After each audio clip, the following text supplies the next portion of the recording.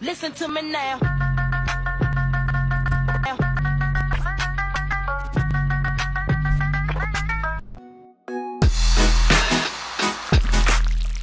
Hi guys, Jordan here with Motion Ray, and recently we've been posting a lot more to Instagram and TikTok, so feel free to check us out there. But this video comes from a trend on TikTok that, to be honest, I never really quite understood. It's called the glitch trend, but it always felt more to me like stuttering or skipping, not an actual glitch. Maybe I'm just old and out of touch, but I always thought of glitching as something more like this. So in this video, I'm gonna break down my version of the glitch trend, and I'm gonna bring you behind the scenes to show you exactly how I got this effect. First step was to find a nice area to get a clean plate with nothing in frame. This might seem insignificant, but the location here is actually really strategic. It's got two things that are gonna really help me out here. A constant lighting setup with bright sunshine, but the main area here is in shade. So the lighting isn't really changing in the places where I'm standing. And the second thing is it's got a really contrasty background. I'll be wearing mostly black, and so the pink is really gonna help make sure that I stand out clearly and I'm able to be separated out later.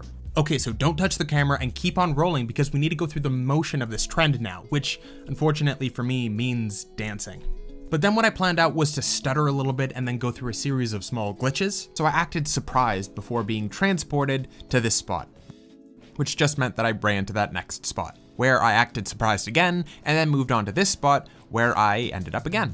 It always helps to blend digital with practical effects whenever you can, so here at each of these new locations, I'm starting it by jumping and then landing before acting surprised. So when I cut it in later on, it'll look like I'm starting from a little bit above the ground and make it feel more like a mistake. Cool, so we filmed our clean plate and our main section here, but there's one more thing that I need to include, and that's my dog. The whole purpose of why he's actually there is to ground the shot in reality. Basically to contrast somebody glitching with somebody staying relatively normal. He's not glitching out, but he is observing and reacting to the glitching.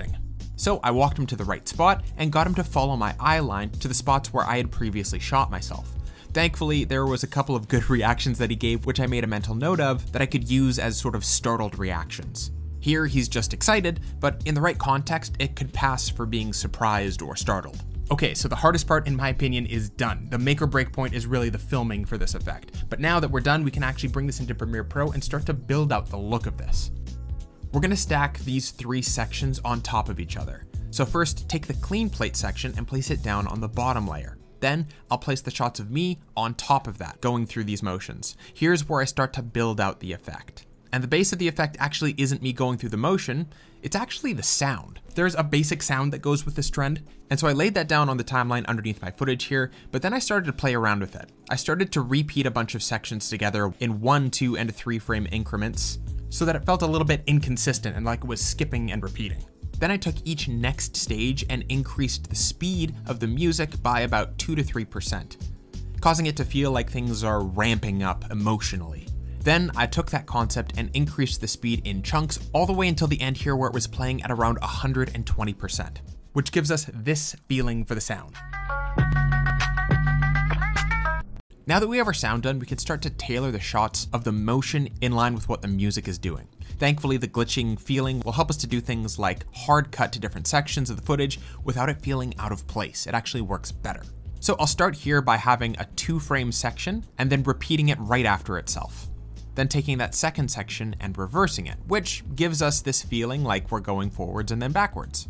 Then when things start to really glitch out, we can take 1 to 2 frame chunks and just repeat them in a row so that things start to stutter. And we can even pause for a couple of frames on a single image to really break up the pacing and make it feel off-putting. Next is where we start to incorporate the real glitching. Find where you'd like to add a glitch, and then you can use a couple different options, including native Premiere options. First, if you already have a Motion Ray subscription, you can use our glitch plugins or presets. And even if you have a free account, you can still try these out for free with a watermark if you'd like. Or you can just use the VR glitch preset right inside of Premiere, and you can check out this video where I broke down exactly what parameters to key in to get this look. And for quick reference, it's at this time code of that video, and I'll link to it in the description below. But you guys will notice that this glitch impacts the whole frame. So how do we get it to just impact our subject? Masking. No! God, please, no! Hold on, it's not that bad. This is actually a best case scenario if you hate masking because you don't actually need a detailed mask. You can actually get away with a really terrible quick mask. Just use the pen tool under opacity and make a really generic shape around your subject here. And when you turn the effect back on, you can see that it actually blends outside of the mask really well. And because you have a clean plate underneath you, what you're seeing through to is exactly the same thing as what's actually behind your subject. It's so cool, no green screen required. It actually works better this way. Masking and glitching are just two of those effects that go together like peanut butter and jelly, like chocolate and peanut butter. I guess peanut butter just goes with a lot of things, I guess. So this is where we are so far, but now we can literally just cut to our subject's next spot, falling from the starting point. And this looks okay, but I'm actually gonna add a motion array glitch transition out to help make it feel even more glitchy, and I'm using the shaker transition here. I made another garbage 20-second mask around the subject, so that now this is what this section looks like. And I'll use that same transition into this shot here. If you slow it down, you can really start to see a bunch of problems, but guess what? No one's watching it slowed down. So as long as it looks good in full speed, that's all that matters for us in this case. For the next two sections here, we're gonna be doing exactly the same thing. Mask around your subject for a couple of frames, and then cut to the new shot where we mask around me here at the top of my jump. And I'm gonna add in a motion array RGB glitch effect here to this clip, and then just reuse the same preset of our VR glitch effect here by copying and pasting it to the new clip. You can also just save this effect for later by right-clicking on it and saving it as a preset. Now this looks really great. From here, I wanted to do this thing where I pop up, but upside down. So here I'll make a more detailed mask around myself, but I only need it for one frame because I'll use that one still frame 3 times in a row. Pop it upside down using the rotation tool, and then position it roughly in the same spot, but just up a little bit.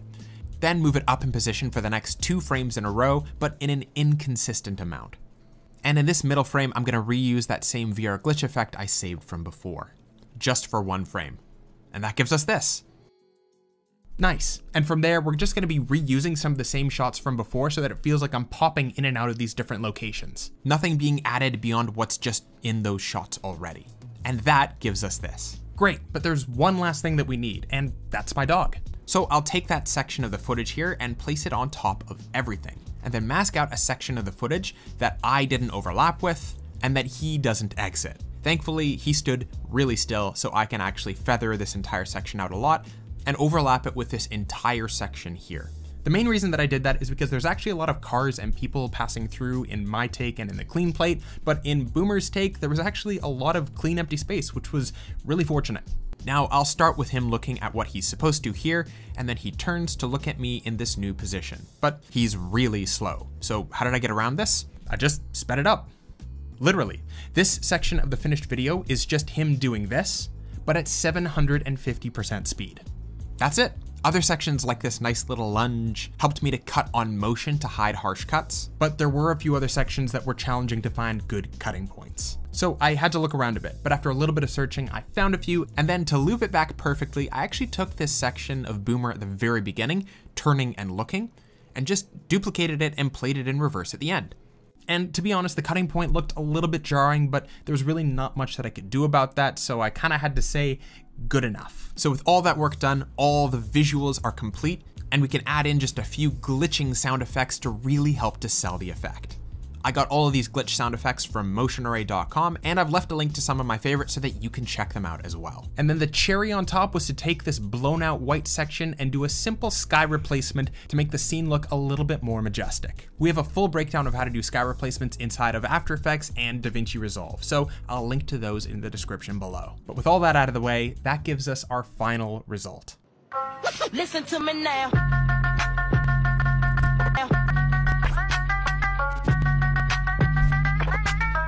Guys, I really hope that you liked this slightly different tutorial. If you did, smash the like button, subscribe, and feel free to check out those glitch plugins that I mentioned that I used in this tutorial. They're linked in the description below, and like I mentioned, they're absolutely 100% free to use and try out with a watermark, but the shifter transition set is 100% free to use with no watermark, just as our little way of saying thanks. And for those of you who caught the tutorial about a week ago, you'll know that we have a comment contest running where we're giving away a free 3-month subscription to motionarray.com, and the winner to that is Hans. So congratulations, I've already reached out to you so you can claim your prize of a free 3-month subscription. But guys, that's it for me. Thank you so much for watching, and I can't wait to see you in the next video.